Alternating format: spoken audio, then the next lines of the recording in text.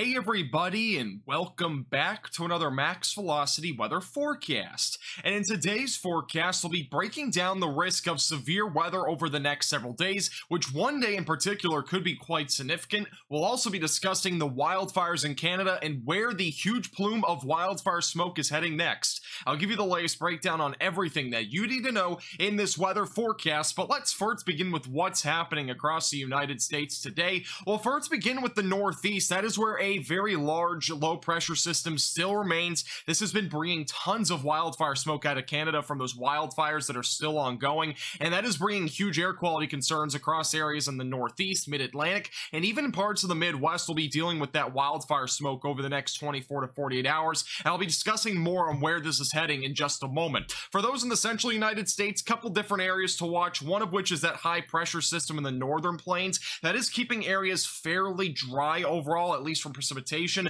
but we are still watching a lot of heat building into this area. Potential for record-breaking temperatures will continue over the next several days, but there will be a weather pattern change that'll definitely change things. I'll show you that in just a moment. Down in the southwest United States, we actually have a low pressure system spinning on kind of like the west coast area. This is going to continue to spin over the next few days. We'll eventually see this move a bit more inland, and this is going to be our next chance for some substantial severe weather for some of those in the southern plains. Luckily, we're not looking at a widespread severe weather outbreak, but we could be looking at least a little regional severe weather outbreak potentially as we go into this weekend. Again, more details in just a moment. Now, for the next few days, we'll have an interesting pattern. As of right now, we still have that massive low pressure system in the northeast. We also have a massive ridge in the central and northern plains. This is essentially an omega block pattern. Our other low pressure system in this is in the southwest United States, and again, this is the jet stream. This is your omega block, though. It looks like the Greek letter. That's basically what this weather pattern is, and usually when we have this weather pattern, we're looking at a massive block in the Great Plains that usually brings much warmer weather and occasionally some storms, but usually it's drier overall.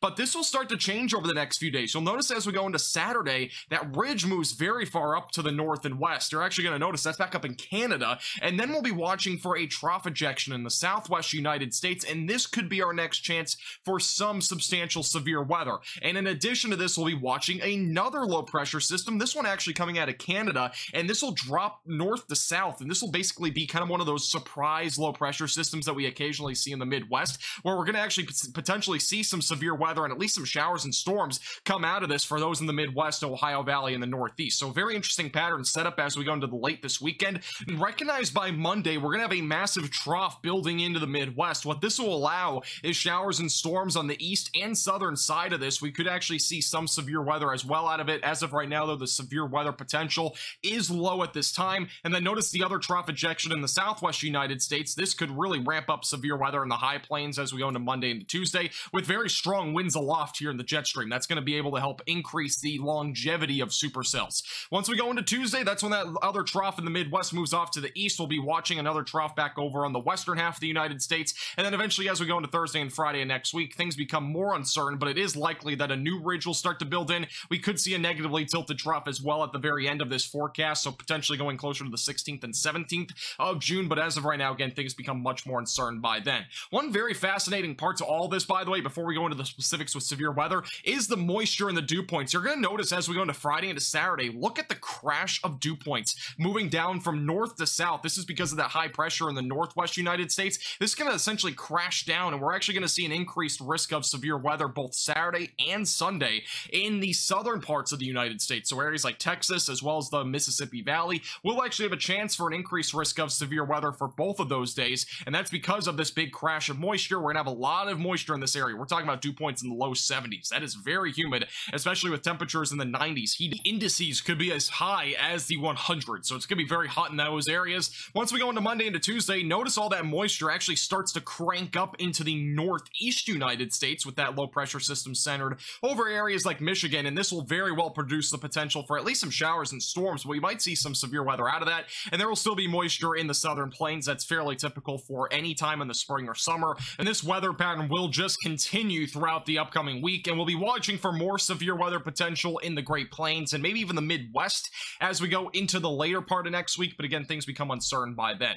Now, for severe weather for the rest of today, a couple areas to watch for. One actually back over on the East Coast. That's going to include areas like Virginia and North Carolina. Another risk in the northern plains. We have one slight risk down in the southeast parts of Texas, and one more risk down in the southeast United States, all of which which are mainly for just damaging winds and large hail. But for tomorrow, things get much more interesting. We're actually looking at a very organized area for a potential for severe weather. Usually when areas are larger like this, it usually indicates a bit more of an organized event of severe weather. So we are definitely going to be watching for that potential. There's actually a slight risk of severe weather for those in parts of Kansas, the Oklahoma Panhandle, and as well as southeast Colorado. This is mainly for damaging winds and large hail. I wouldn't rule out an isolated brief tornado, but I think that risk does remain low because of a weak low-level jet. And then back down in the southeast United States, Florida is under a partial marginal risk of severe weather just for some sporadic hail or wind threats. Now for the timing tomorrow, nothing too crazy here. Again, it's going to be a bit more organized in comparison to most marginal risks of severe weather that we see,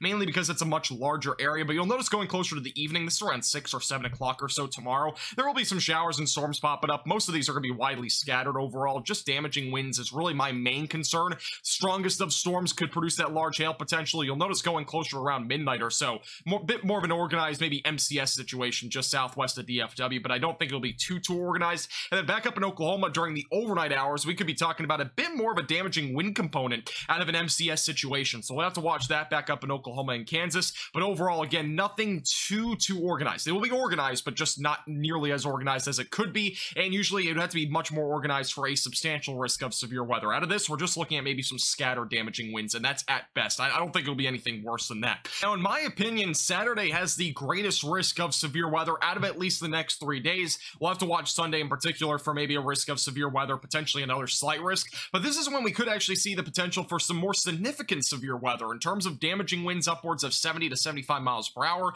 large hail potentially up to 2 to 2.5 inch diameter, and as well as maybe a couple of tornadoes. And that's primarily across areas in the southern plains and lower Mississippi Valley. You'll notice that slight risk does include Oklahoma, parts of Arkansas, Louisiana, and as well as North Texas. And then that marginal threat does extend into Missouri, Kansas, and as well as back down through parts of southwest Mississippi. Now, there is a hatched area for Saturday, so we'll have to watch this area closely. That's going to be from the Oklahoma City Metro back through areas in Waco. This also includes the DFW Metroplex. Again, this is the area that we might see some more significant severe weather. Again, we're talking about the threat for maybe an increased risk of some substantial damaging winds and as well as large to very large hail. So be keeping that in mind as we go into Saturday. Now, one key thing to Saturday as of right now, the low-level jet is going to be very weak. This means the tornado risk will also be fairly low. We're watching for a low-level jet around 20 to 25 knots, and that is not very strong at all. And the low-level jet is what helps to rotate supercells in the lower levels, and that helps to produce a increased tornado risk. We're really not looking at much of that at all tomorrow. Usually we need something around 40 to 45 knots for a bit more of at least a medium risk of tornadoes. We're looking at a very low risk, if anything, so that's good news there. Instability, though, this is essentially like putting gasoline into a vehicles, but in this sense, it is fueling severe thunderstorms. We'll have plenty of instability, so severe weather is definitely going to be a potential for Saturday. You'll notice instability values upwards of 3,000 joules per kilogram. That's a lot of daylight heating, so we're definitely going to have to watch for that potential. This very well could create a pretty substantial severe weather threat for at least damaging winds and hail. Now, for the future radar going into Saturday, we'll be watching for a linear line of storms during the morning hours, Friday night to Saturday morning. This is going to be one of 2 different threats that we're watching. This would be mainly damaging winds. Now, depending on when or if this weakens, that could determine if we see a second round of severe weather. So you'll notice that goes through areas like Arkansas and Louisiana, but there could be a second shot for severe weather during the afternoon. This is around 3 p.m. That is where we could end up seeing the potential for more substantial severe weather with very large hail and as well as some significant damaging winds being a potential. But that is a big if right now. If that linear line of storms that MCS moves through North Texas, I doubt we'll see this because there will be sinking air in place. But if there is no storms that really come through during the late morning, the risk of severe weather during the late afternoon becomes much lower because of that sinking air potential. So watch it closely for you. Make sure you stay tuned with Max Velocity for the latest. And lastly, the wildfire smoke. It's been a big topic of discussion for the last several days. Places like New York City have looked like Mars, and that's all because of all the wildfire smoke out of Canada. Now, there are some things to keep in mind here over the next 24 to 48 hours. This is the HRR model, and anywhere in that red and pink is representing the potential for hazardous air quality. That means there's going to be a lot of wildfire smoke, and that really starts to sink in to areas like Pennsylvania, Virginia, and even into parts of Ohio. That's really where we have to watch that risk for tonight. Once we go to tomorrow afternoon, that is when that wildfire smoke fills more into Ohio. And you'll notice going into Saturday, look at the wildfire smoke back up in Canada. That's where the fires are. You'll notice the winds are actually going to be coming out of the south at that point. That could help to decrease the wildfire smoke in the northeast as we go into the weekend. So something to really keep a very close eye on will be that area. And once we go into late Saturday or really during the morning hours, Mars, that is when wildfire smoke will kind of just sit over areas like Ohio, Pennsylvania. So there will still be some wildfire smoke, but notice the oranges, that's going to represent maybe some moderate air quality issues, but it's at least not going to be hazardous. So no areas will be looking like Mars by then. So that's good news there, but we'll be watching this very closely for you. Make sure you subscribe to the channel and like the video for the latest.